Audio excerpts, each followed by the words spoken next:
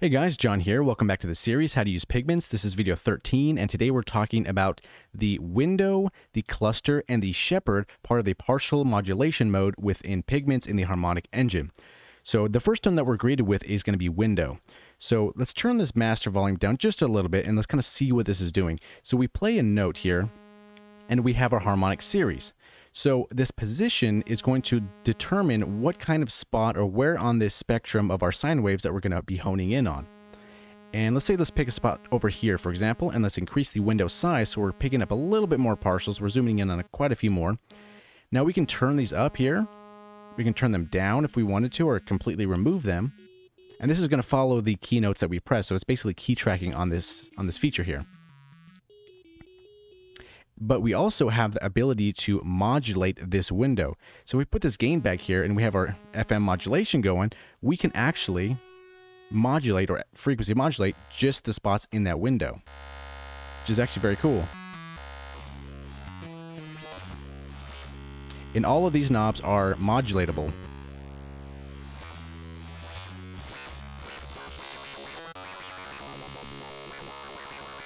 So something very fast on that position would sound kind of cool. Maybe like a random kind of sound. Very sci-fi type of thing. Moving on from window, we have cluster. So this is interesting because it's basically choosing different clusters and moving them accordingly. So let's take a look and see what this is doing. So let's increase our partial amount to something maybe like 5.7. And we can change these clusters with these knobs here. Now we increase the partials here, and we can see them almost like sliding next to each other.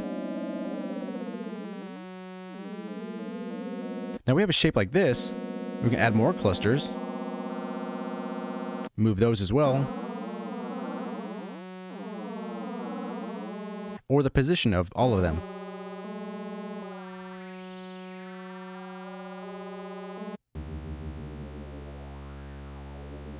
So within this harmonic engine, we can have a lot of interesting effects with the window or with the cluster. And then one of the very interesting ones too is this Shepard tone. So we have this here. We can choose this window size. We can choose the gain, position, kind of like what we had with window, but the real sauce here is this phi knob. So for example, if I have a function here, and we're going to talk all about these later, if we drag this function all the way 1 to 1 and let's turn this phi down, so this function is just kind of looping right here. Now, if we hit a note, slow this down here a little bit to hertz, and let's turn this up so we can hear what's going on.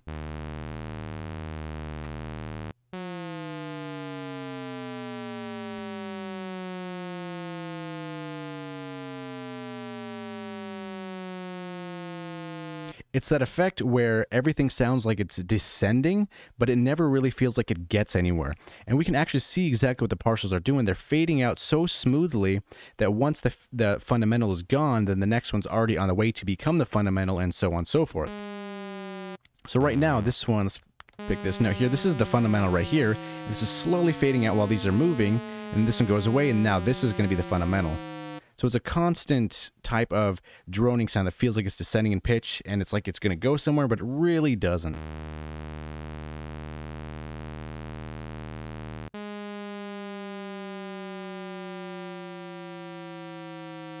we can also increase the window size for makes it more sense if we have a complete window size, so all these partials are moving at the same rate.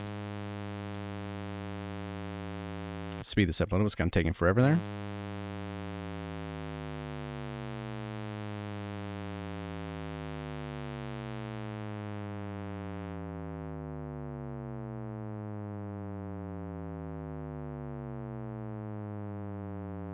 A very cool effect here, so I highly recommend to play around with a lot of these different ones.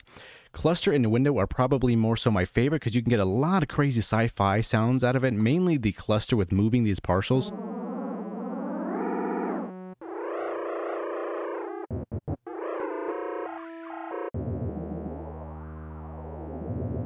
Or some like atmospheric type of sounds. But yeah, that's the harmonic engine in a nutshell. These windows here, window, cluster, and Shepard. A very cool engine to play around with. So thank you for watching. If you enjoyed the video, give it a thumbs up, and we'll see you in the next one. Thanks for watching.